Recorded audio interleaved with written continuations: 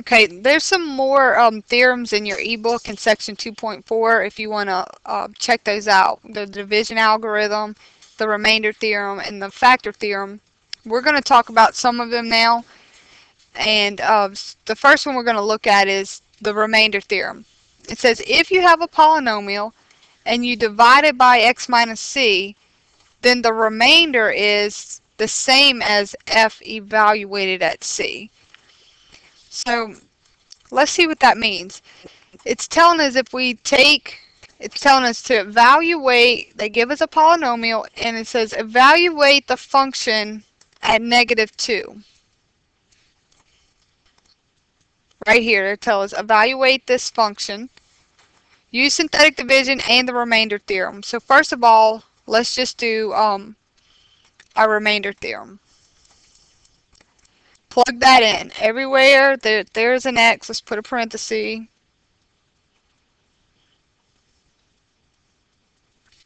And we're going to plug in -2. Evaluate this function at -2. So -2 cubed is -8 minus, times 2 is -16. And we get -24 here. Add that all up. Let me see.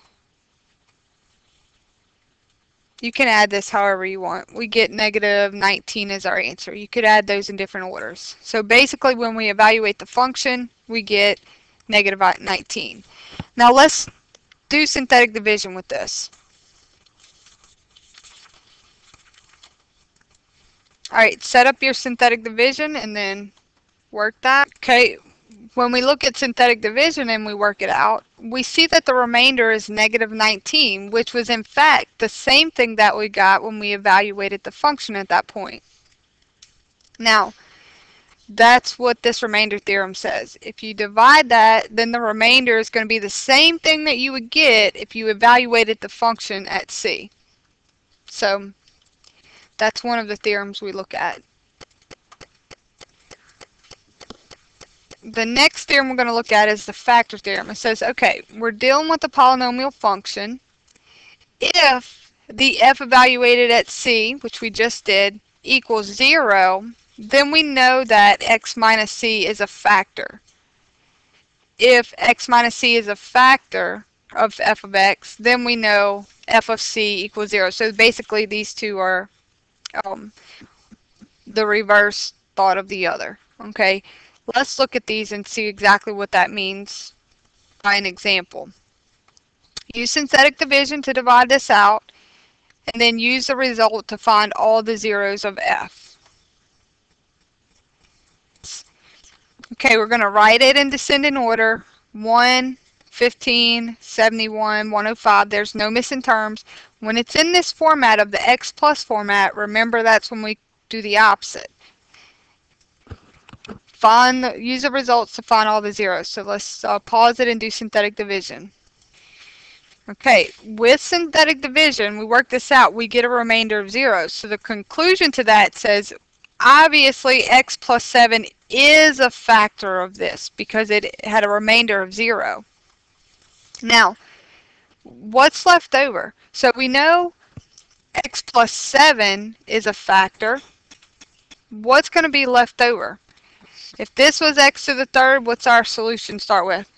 X squared, x. So what I'm left with is x squared plus 8x plus 15. Well, I know one of the zeros from this one because we just found that. What can I do with this to keep going to find all of them? We can rely, since it's an x squared and it's something we're familiar with, we can rely on our our bottoms up method or factor, however you prefer to do. What multiplies to give us 15 but adds to give us 8? X plus 3 and x plus 5. And you can go off to the side and use bottoms up if you need to. I'm dropping down the x plus 7. Okay, we're looking for the zeros, so when we set this equal to 0, when you set this one equal to 0, what do you get? -7. Good. What do you get here? -3, and what about here? Yes, so your zeros you would just list as -7, -3, -5. The next theorem we're going to introduce is your rational zero theorem or rational root theorem. It gives you all the possible rational roots of a polynomial equation. But not every number will be a zero, but every zero will be in the list. Okay, and that's confusing. In just a minute, I'll see if I can make some sense of that for you. The idea is we take the factors of the constant term and divide it by the factors of the leading coefficient. Okay, so basically,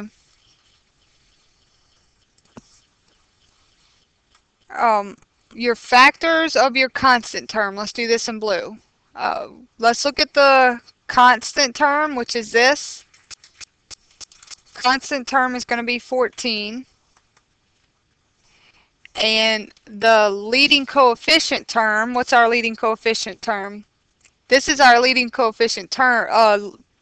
Leading coefficient is going to be a 1 because the coefficient of that leading term is 1. So we write our constant term, and on the bottom we have our leading coefficient term, and we want all the factors. Tell me every possible way you can multiply to get 14. 1 times 14, and I'm going to put them in order.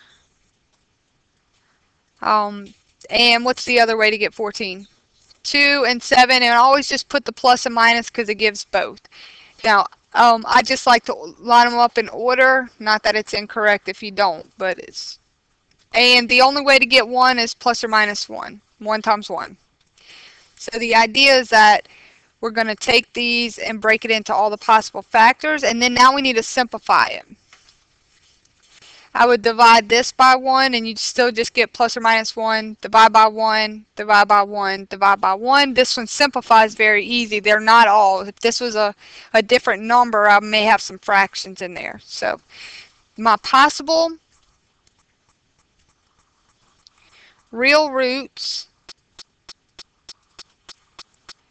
are going to be plus or minus 1, plus or minus 2, plus or minus 7, plus or minus 14. If I try to explain this a little better, if I gave you an x to the 5th function, this particular one right here, and I ask you to tell me, find all the zeros. Well, prior to this class, all you were able to do is maybe an x squared function, because then you can either do the quadratic formula or you can do bottoms up method. But whenever I start giving you x to the 3rd and x to the 4th, essentially you haven't really had a tool until today. I could do synthetic division to it and see if I get 0 as a remainder, right? So like this. When I did plug -7 in and I used synthetic division, I was like, oh wow, yes, I found a 0 because my remainder is 0.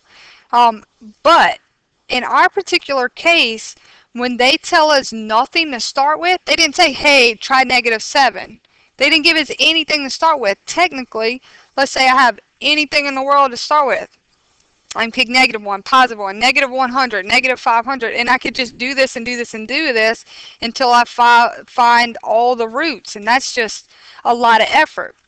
So this theorem in particular says, okay, let's narrow this down to the pool, and we'll say if you take the factors of the constant term and the factors of the leading coefficient term all right here, then this is all the possible ones. So plus or minus 1, plus or minus 2, plus or minus, not a 3, I don't know, plus or minus 7, and plus or minus 14. So instead of us now being way out here in infinite land of many choices, we now have these. So our answers, the roots to our equation, are within here. Not every single one of them is going to be a 0, but the only ones that are possible are in there. So we just went from this big, huge area of anything to sit there and try to find the zeros with to now we're working with a lot smaller group of numbers. And now at this point, it's just basically trial and error. I'll try +1, synthetic division. If I get my remainder to be 0, yes, I found one. If I didn't, I scratch it and I try -1. And then I try 2, and I try -2. But these, this group, this guessing group, this possible real root is clearly much smaller. It gives you a place to start.